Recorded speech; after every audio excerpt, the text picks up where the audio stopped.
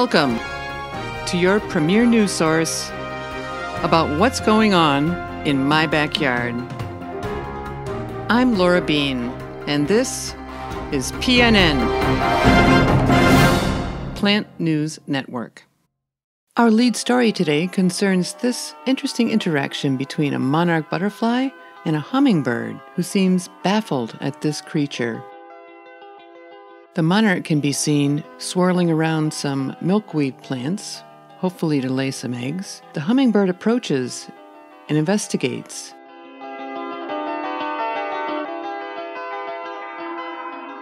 And as the monarch flies higher, the hummingbird seems curious and baffled by this strange, bright, flying flower. If you think about it, they both each have about the same wingspan.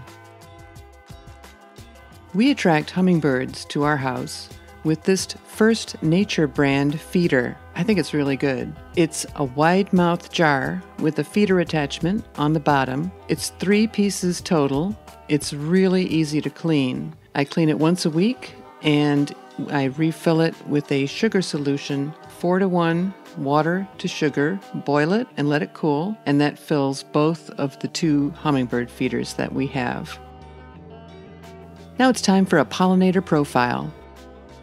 Have you ever seen these small semicircular pieces cut from the edges of the leaves of native plants?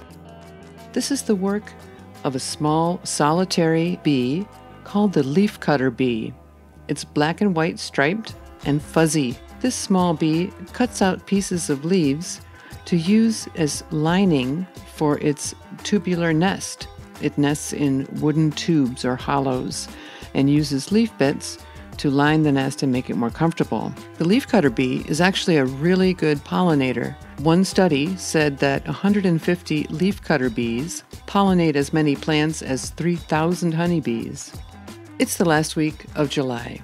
Let's take a look at what's blooming now. We've got some beautiful white phlox.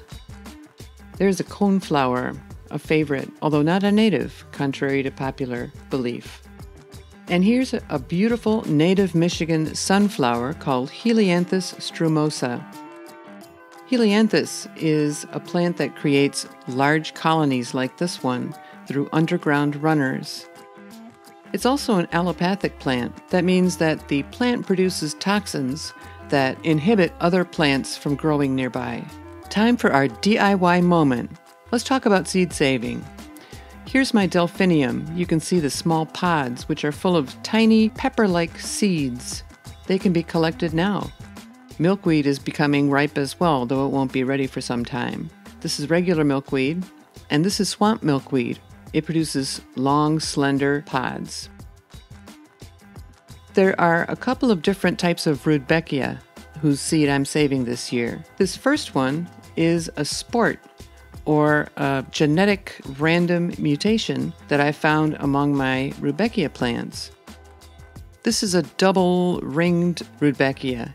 It's interesting because you can see that other blooms on the same plant have single rows of petals, but that one on the top has a double. Now you can see where I've marked it with a tag. This is a common tree tag I bought a whole bunch off of eBay for a few dollars, and it helps me identify which plants I want to save seeds from in the fall when they're really difficult to distinguish. Here's another plant, Rudbeckia triloba. It's a different species of Rudbeckia. This triloba is a volunteer in the yard. I'm not sure how it got here, but anyway, it's a very cute plant, and you can see that I've marked it as well to save its seeds in the fall. The top of this plant is already turning brown. Here's what one of my Rudbeckia looked like in June. A beautiful red heart Rudbeckia, and I've marked it with a white tree tag. Today, in the last week of July, here's what it looks like. It's already turned brown. You can see it's indistinguishable from the other Rudbeckia next to it. The mark shows me that this is the one whose seed I want to save. So that's a really helpful little tool to help you identify which seeds to save. I also use these tree tags to mark seedlings. I allow the tree tag to remain on the seedling throughout the winter because in the spring, sometimes my over-enthusiastic weeding means that I rip up, a number of plants that I carefully planted last season, and I don't want to do that. So you can see this Ratiba pinnata kind of coneflower has been marked with a tree tag. So next spring, when some strange seedling comes up, I'll be able to recognize it. This is also the time of year when you can start thinking about fall crops like chard. Here's some chard that I planted in pots at the beginning of this month, and you can see that they're growing up and will be ready to transplant fairly soon so that we can have a nice fall crop into the late fall of fresh chard. Fall is also a good time to plant perennials. Here are some native milkweed seeds from the milkweeds in my yard last year that I planted and have grown. These are getting bigger and maybe a little too big for their pots right now, but I'm not going to transplant them now because I'm going to wait for another month and a half or so and then transplant them in the ground at the spot that I prefer, probably around mid-September, late September, early October, something like that. So they'll get a head start to grow next year. I'd like to leave you with a point to ponder. This is a quote from the great Swedish botanist Carl Linnaeus. This is how he described a small subarctic little pink flower called Linnea. Quote, Linnea, a plant of Lapland, lowly, insignificant, disregarded, flowering but for a brief space, like Linnaeus, who resembles it. Unquote. Thank you so much for tuning in, and see you next time